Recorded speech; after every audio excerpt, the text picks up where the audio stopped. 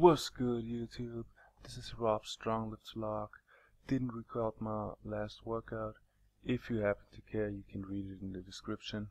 For this video, do the same workout like in the last video, plus pull-ups and dips, but I didn't record the pull-ups. So enjoy my video. So as you can see, I got a real bad camera angle. Didn't check the video, and so was all zoomed in, and that's why I didn't record all my sets for the squats. And well, unfortunately you cannot really see like my technique and everything, but it kind of focuses on my butt wing, which isn't really happening anymore. So sometimes a little bit, but that's okay. Looking at my knee technique, I think it got a little better already, but not completely good. Still in knee snap city. And well, this was I think my last set now for 5 reps, and I could complete the 5 reps on all 5 sets today, and that's why I'm moving up weight next time.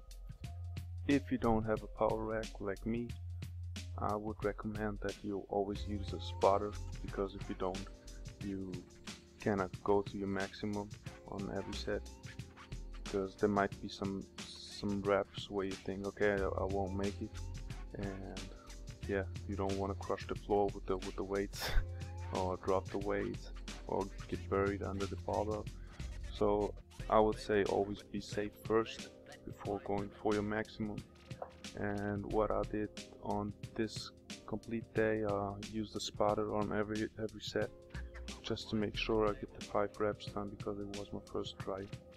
Yeah. Next up was shoulder press. On the first set I didn't record all 5 reps because the focus was messed up on the first rep. The cameraman is still trying to figure out how the camera works. Well, I deloaded on shoulder because I stalled a little bit with 42.5 kilogram, and as you can see, it's fairly easy to pull out 5 reps, and I think my form is pretty okay. I need to stabilize my shoulder a little more, but I think I can get it done. The bar moves pretty straight up, and it's no problem. For technique wise, it's no problem, but strength is still lacking. Okay, I didn't record any deadlift warm-up sets, so I only recorded the warm-up, the working set. You can see right here, and you have to look at that form. Oh man, I think it's so good.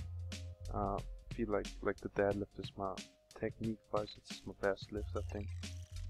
And always got the straight back, lead with the head, got straight arms, pull my shoulders back, everything tight. I think I liked it pretty much.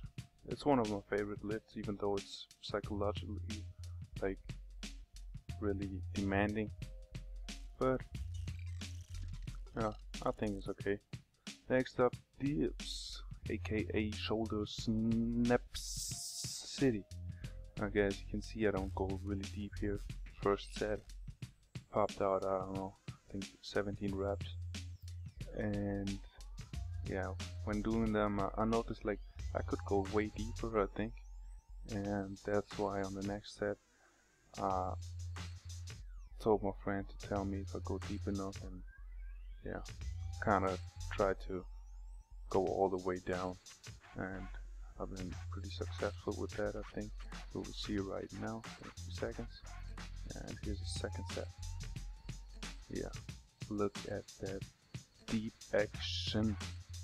Oh yeah, going really deep.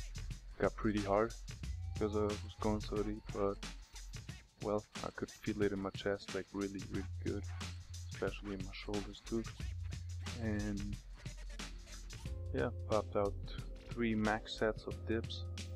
Before that I did 10 sets every minute on the minute for pull-ups, so got a total of 40 pull-ups this workout too.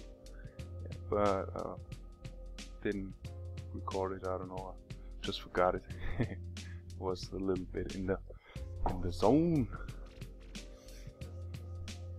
yeah, as you can see, last set 2, 3, I think I only did 7 reps or so. I was pretty tired already. And that's it for today.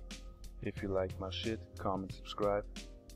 New video coming in a few days, including bench press and rows. See you next time.